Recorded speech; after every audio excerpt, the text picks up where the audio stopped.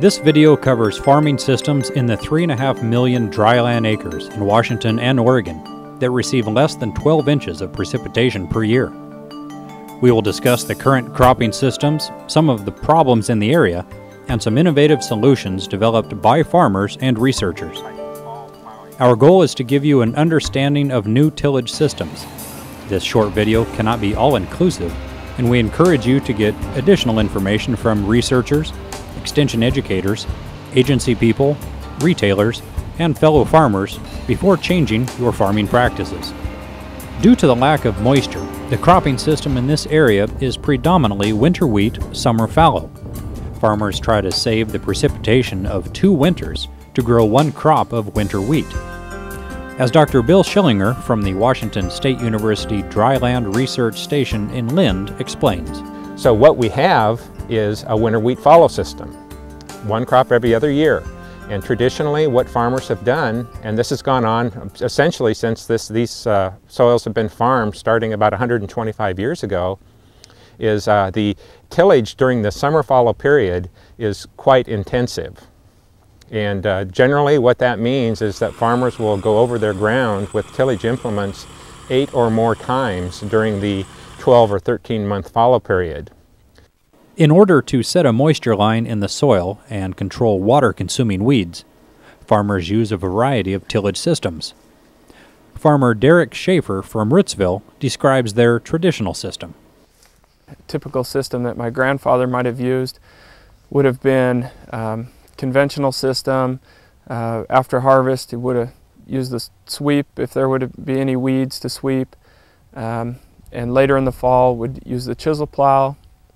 And then he didn't have glyphosate available to him, so he would, in the spring, first operation might be with a disc, and after that might be cultivate 1 pass, and then he would be able to use some rod weeders.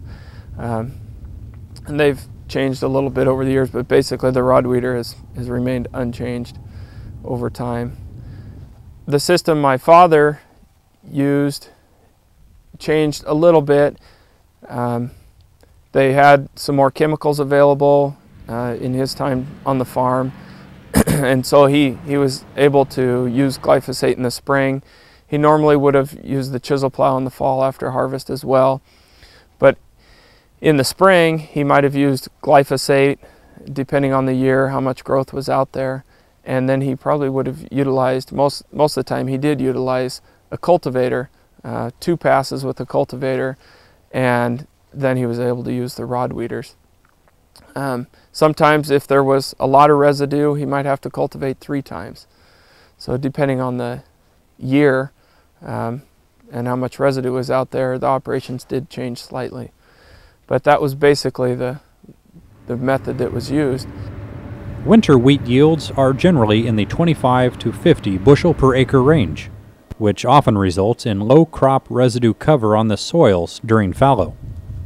The area contains many light, sandy silt loam soils, which are very prone to wind erosion. Researchers and farmers have tried alternative cropping systems to solve some of the environmental issues. We've tried many other types of cropping systems, the farmers and the researchers both.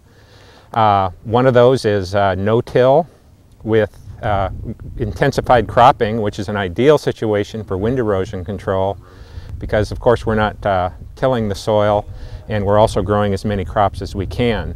However, and unfortunately with current technology, that system has not worked very well. It's very risky, especially in these low rainfall regions where we're heavily reliant on overwinter stored water for our crop.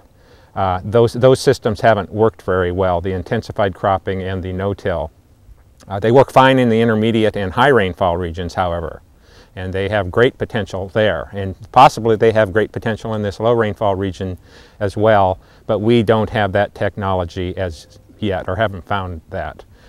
One of the reasons the chemical fallow has not been widely adopted is greater loss of soil moisture from the seed zone compared to tilled fallow. It's been utilized quite successfully in the U.S. Great Plains and Canada.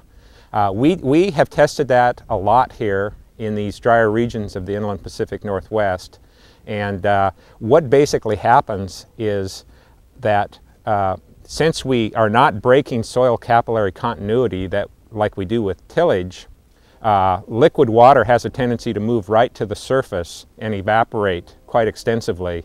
That has not worked very well. We've even gone to the point where we've added up to 8 tons or 8,000 pounds of residue to the chemical summer fallow, seeing if that would really make a difference. Because a lot of these farmers are saying, well, if I go into a no-till system and stick with it long enough, I'm going to build up a lot of residue and a duff layer and what have you, which will retard which will keep the soils cooler. And we have found that certainly is the case up until about mid-July. And then what happens after that is then we start losing it in the chemical summer fallow, even if we have lots of residue on the surface. And the basic reason behind that is that we don't have very much stored water in the soil. So we lose the water. And what that means to the farmer is that he can't go out and plant wheat in late August or early September like he wants to get his optimum yield. Instead, he has to either what's called dust the seed in and wait for rain, or wait for rain to occur and then seed at a shallow depth. And that usually doesn't take place, the rains don't take place until about mid-October or later. And we know for certain that late planted wheat in this dry region does not yield as well as early planted wheat.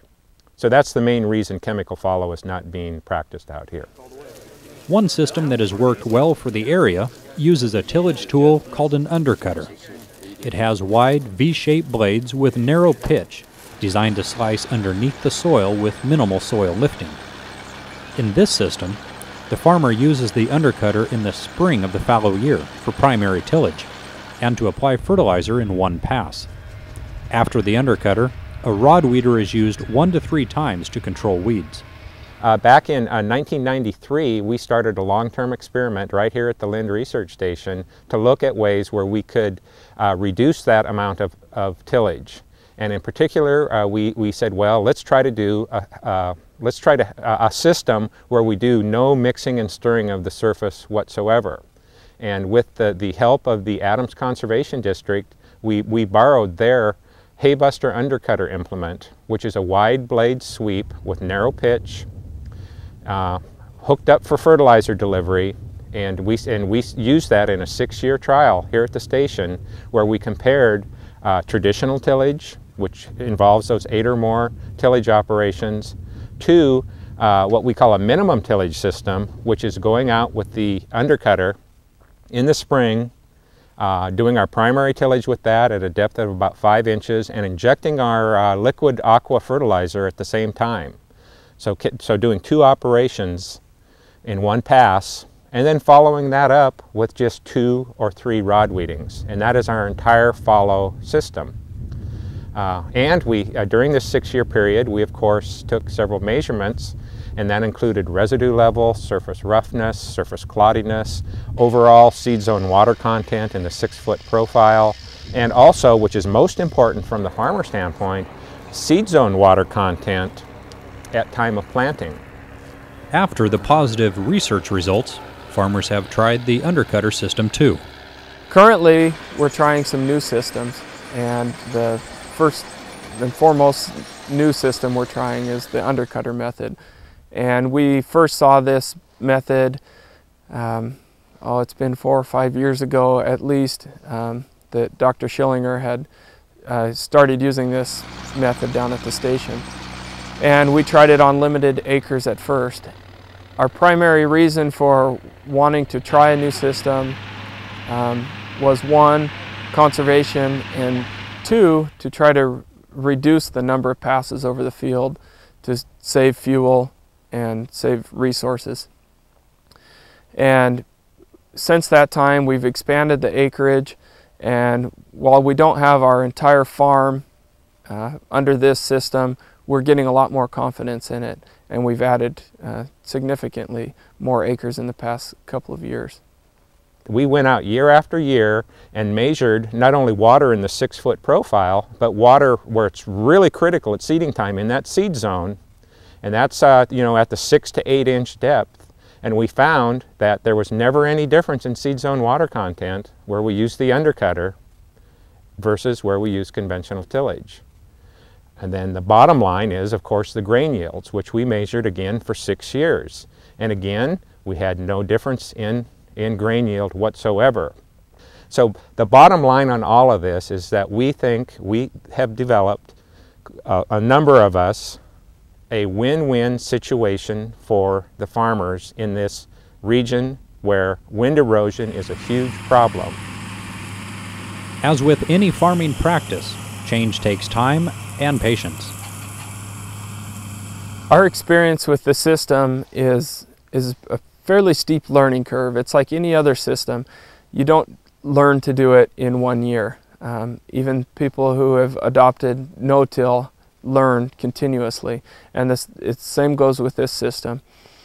Some of the things that we've learned this year include trying to size the amount of clods. While we want to maintain a decent clod size out there, depending on the soil texture, we've had some problems with the clods being too big. And we think that we can solve that with possibly pulling a single skew treader or some type of rotary hoe behind the undercutter, and it wouldn't disturb the residue, but yet it would basically poke holes in those clods and size those clods. On lighter soils or sandier soils, the undercutter works fabulous. We've had no trouble in those soils. One thing both researchers and farmers have found to be crucial is to cut the straw fairly close to the ground at harvest to reduce the likelihood of plugging grain drills. The initial setup of the machine is also important. One of the other things we've learned in this system is with this specific tool, the Haybuster undercutter, that the adjustment of the machine is critical to making this system work. If you don't spend time adjusting it, leveling it up, and adjusting the pitch on the blades, you're going to be very unhappy with it. And there are other tools available for this as well, wide V undercutter type tools, but this Haybuster undercutter is the one that we are currently using. One of the most critical things otherwise is to make sure that this machine is running level. And your front beam going to the tractor, your main tongue. I've gotten to the point where I'll carry a jack and I'll jack it up and change the pull points where the pins go through the hitch assembly. And sometimes that 1.5 or 2 inches, whatever it is too much. So I have little round spacer washers for going on the drawbar that I've cut. Just use 1/2 inch material. I might put 1 in or I might put 2 in, but that usually is enough to get me to that finer adjustment to get the frame running level. The other adjustment that you have to play with as your blades get worn is right here is a turnbuckle arrangement. And as your blades get worn, they don't have as much suck to them to pull in the ground. Main thing is just patience. It just takes some time to get this thing set up, more so than most other equipment that people run. Researchers and retailers are working with manufacturers to get machines available soon for this area. Some units might be available for custom tillage, others for rent or purchase. Manufacturers such as Great Plains makes machines similar to the Haybuster undercutter, but we have not yet performed research with this machine. Economic analysis at Washington State University has shown that using the undercutter is more profitable than conventional tillage. As fuel prices went up and glyphosate prices dropped, conventional tillage lost 9% profitability between 1998 and 2005, while the undercutter method gained 2% profitability. As fuel prices continue to rise, the undercutter method will likely continue to provide a greater return than conventional tillage. In summary, the undercutter method for summer fallow is a system that reduces tillage passes, increases profitability, and is good for the environment. The Washington Association of Wheat Growers has obtained a large grant from the Natural Resources Conservation Service to help producers obtain undercutters by cost sharing.